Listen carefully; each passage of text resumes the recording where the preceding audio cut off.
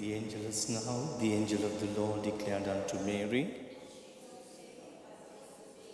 Hail Mary, full of grace, the Lord is with thee. Blessed art thou amongst women, and blessed is the fruit of thy womb, Jesus.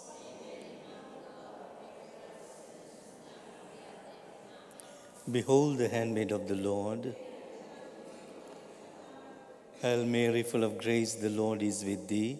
Blessed art thou amongst women, and blessed is the fruit of thy womb, Jesus.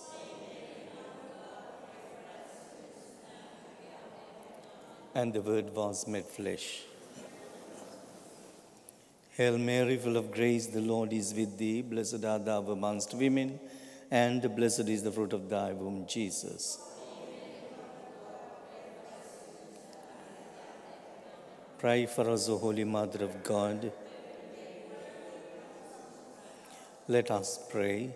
Pour forth, beseech you, Lord, your grace into our hearts, that we, through whom the incarnation of Christ, your Son, was made known by the messenger of an angel, may by his passion and cross be brought to the glory of his resurrection, through the same Christ our Lord. Amen. Glory be to the Father, and to the Son, and to the Holy Spirit. Glory be to the Father, and to the Son, and to the Holy Spirit. Glory be to the Father, and to the Son, and to the Holy Spirit.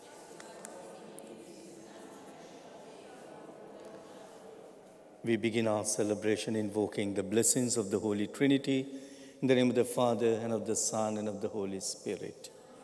The grace of our Lord Jesus Christ, and the love of God, and the communion of the Holy Spirit be with you all. Good afternoon, friends.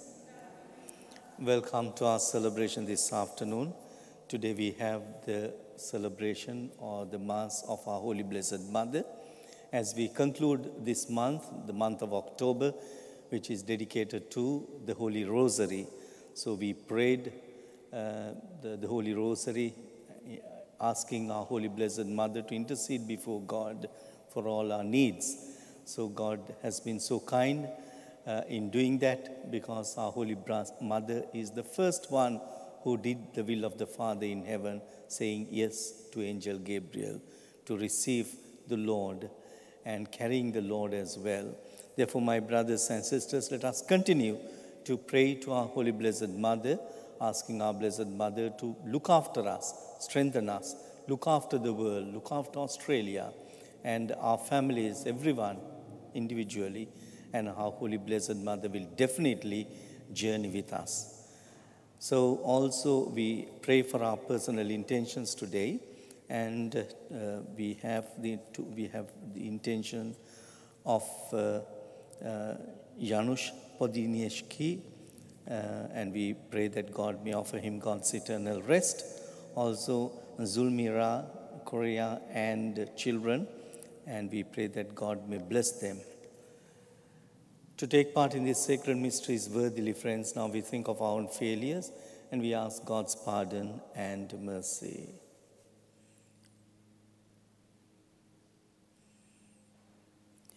You were sent to heal the contrite of heart. Lord, have mercy.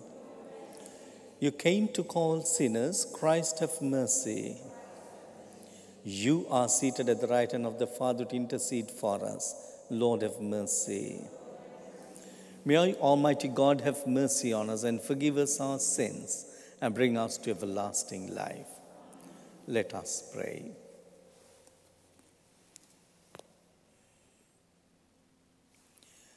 Grant, Lord God, that we, your servants, may rejoice in unfailing health of mind and body, and through the glorious intercession of Blessed Mary, ever Virgin, we may be set free from present sorrow and come to enjoy eternal happiness.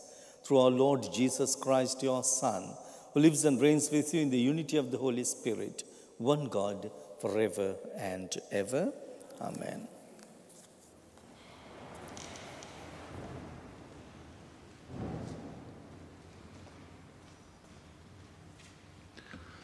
A reading from the letter of St. Paul to the Philippians. Christ is proclaimed, and that makes me happy. And I shall continue being happy because I know this will help to save me, thanks to your prayers and to the help which will be given to me by the Spirit of Jesus. My one hope and trust is that I shall never have to admit defeat, but that now, as always, I shall have the courage for Christ to be glorified in my body, whether by my life or by my death. Life to me, of course, is Christ, but then death would bring me something more. But then again, if living in this body means doing work which is having good results, I do not know what I should choose. I am caught in this dilemma. I want to be gone and be with Christ, which would be very much the better, but for me to stay alive in this body is a more urgent need for your sake. This weighs with me so much that I feel sure I shall survive and stay with you all and help you to progress in the faith and even increase your joy in it. And so you will have another reason to give praise to Christ Jesus on my account when I am with you again. The word of the Lord. Thanks be to God. My soul is thirsting for the living God. Like the deer that yearns for running streams, so my soul is yearning for you, my God. My soul is thirsting for God, the God of my life. When can I enter and see the face of God? I would lead the rejoicing crowd into the house of God amid cries of gladness and thanksgiving.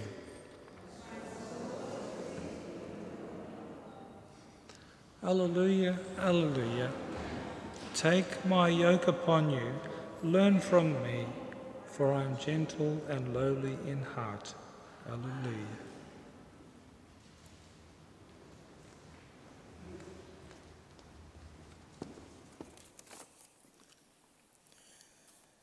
The Lord be with you. A reading from the Holy Gospel according to Saint Luke. Now, on a Sabbath day, Jesus had gone for a meal to the house of one of the leading Pharisees, and they watched him closely. He then told the guests a parable, because he had noticed how they picked the places of honor.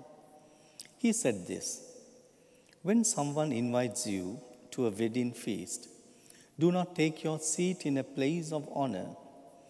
A more distinguished person than you may have been invited, and the person who invited you both may come and say, "Give up your place to this man." And then, to your embarrassment, you would have to go and take the lowest place. No, when you are a guest, make your way to the lowest place and sit there, so that when your host comes, he may say, "My friend, move up higher." In that way, everyone with you at the table will see you honored. For everyone who exalts himself will be humbled, and the man who humbles himself will be exalted.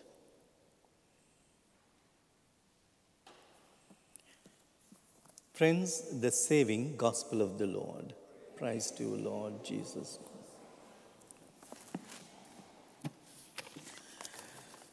The humble will be made great. My brothers and sisters in Christ, you know about, I think, Pope John the 23rd. And he was a remarkable person, also who had been a very, very down-to-earth and humble as well. His nickname was Johnny Walker. It doesn't mean that he consumed Johnny Walker whiskey, but he used to go along the streets in Vatican practically every night to meet people, probably the poor ones. So he was named as Johnny Walker, because he used to walk at night. Now, One of his first acts as Pope was to visit Regina Coeli, a large Roman prison. Now, the Holy Father told the prisoners that as a boy he learned how serious a jail sentence was. And he said again that his own cousin was imprisoned and he had to be in that prison for some time. Now, the Vatican News reported that the Holy Father visited the prison, but the paper did not mention about his cousin being imprisoned. Because, for the simple reason, the ordinary people might get disturbed to see that and to hear that Holy Father's cousin was imprisoned and so on. But he was bold enough to say that in public. Even my cousin had to be in the prison as well. Now, the question that we could constantly ask ourselves would be, my brothers and sisters, do we pretend to be more than we are to impress other people? And the prayer that we need to constantly pray would be that, Lord, help us realize that when we try to impress others, that's usually the impression we make. God bless you. Amen.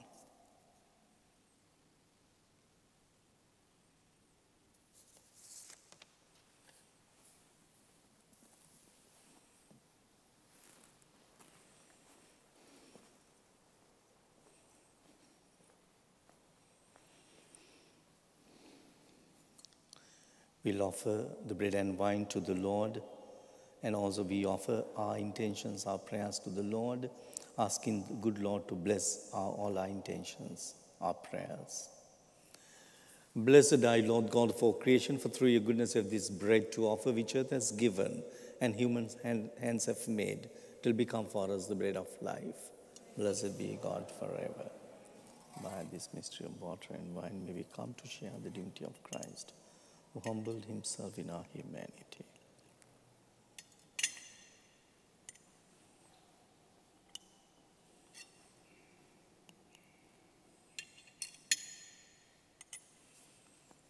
Blessed are you, Lord God of all creation, for through your goodness you have this wine to offer, fruit of the vine and work of human hands, till become our spiritual drink. Blessed be God forever. Lord, wash away my iniquities and cleanse me from all my sins. Pray, my sisters and brothers, that our sacrifice may be acceptable to God, the Almighty Father.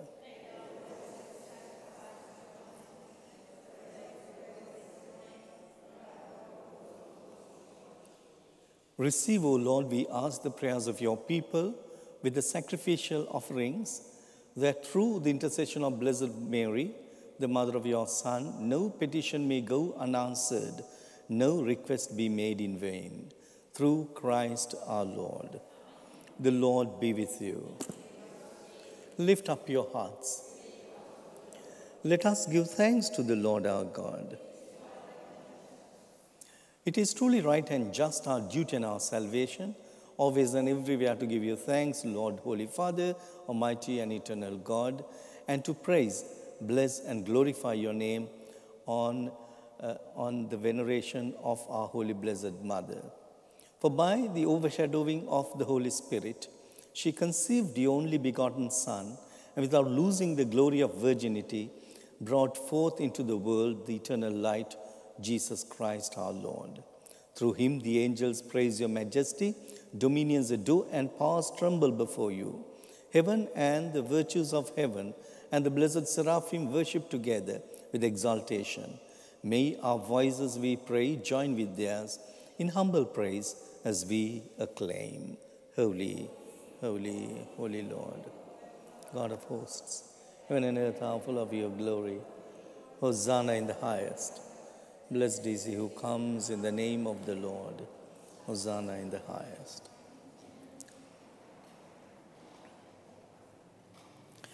You are indeed holy, O Lord, the fountain of all holiness. Make holy, therefore, these gifts, we pray, by sending down your Spirit upon them like the dewfall, so that they may become for us the body and blood of our Lord Jesus Christ. At the time he was betrayed and entered willingly into his passion, he took bread and giving thanks, broke it and gave it to his disciples, saying, "Take this, all of you, and eat of it, for this is my body, which will be given up for you."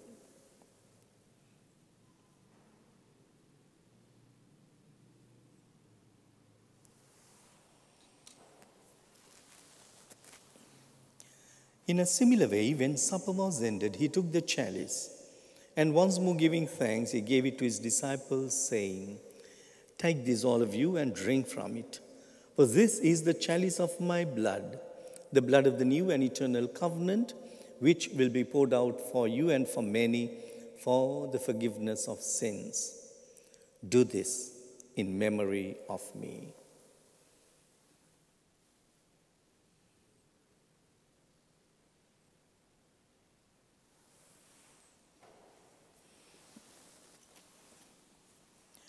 The mystery of faith. When we eat this bread and drink this cup, we proclaim your death, O Lord, until you come again. Therefore, as we celebrate the memorial of his death and resurrection, we offer you, Lord, the bread of life and the chalice of salvation, giving thanks that you have held us worthy to be in your presence and minister to you. Humbly we pray that, partaking of the body and blood of Christ, we may be gathered into one by the Holy Spirit. Remember, Lord, your church spread throughout the world, and bring her to the fullness of charity, together with Francis, our Pope, Timothy, our Archbishop, Don, his auxiliary, and all the clergy, religious, and God's loving people and children. We remember your servant, Janusz, whom you have called from this world to yourself. Grant that he who was united with your Son in a death like his may also be one with him in his resurrection. Remember also other brothers and sisters who have fallen asleep in the hope of the resurrection, and all who have died in your mercy. Welcome them into the light of your face. Have mercy on us all, we pray, that with the Blessed Virgin Mary, Mother of God, with the blessed apostles, and all the saints who have pleased you throughout the ages, we may merit to be co-heirs to eternal life, and may praise and glorify you through your Son, Jesus Christ. Per ipsum et cum ipso et in ipso, est Deo Patri omnipotenti, in unitate Spiritus Sancti, omnes honor et gloria, per omnia saecula saeculorum. Amen.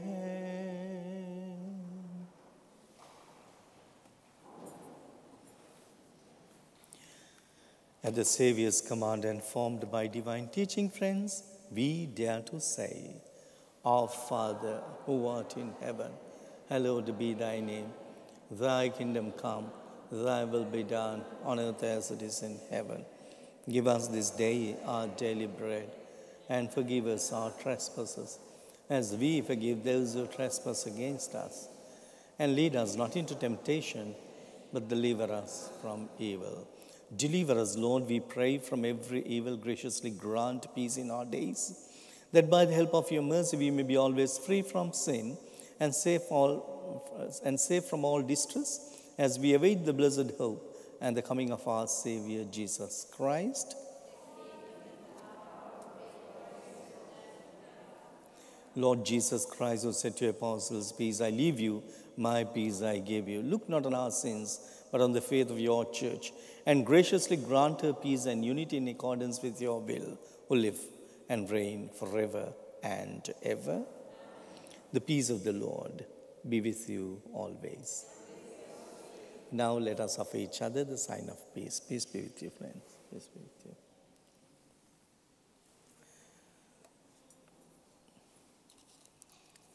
Lamb of God.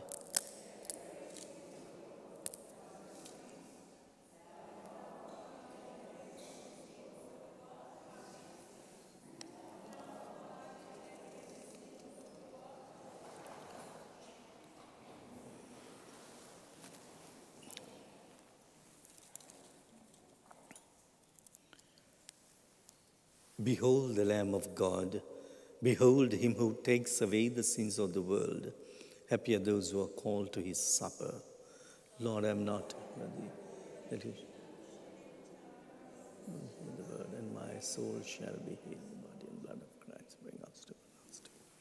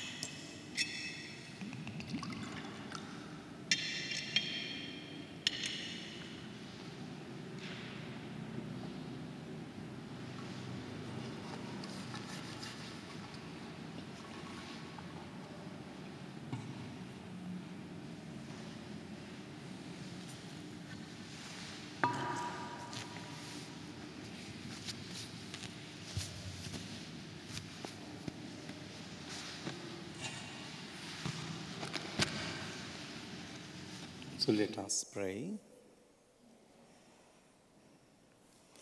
As we receive this heavenly sacrament, we beseech you, Lord, your mercy, that we who rejoice in commemorating the Blessed Virgin Mary may, by imitating her, serve worthily the mystery of our redemption through Christ our Lord. The Lord be with you. May Almighty God bless you, the Father, the Son, and the Holy Spirit. Let us go in peace to love and serve the Lord. Thank you very much. God bless you all, friends.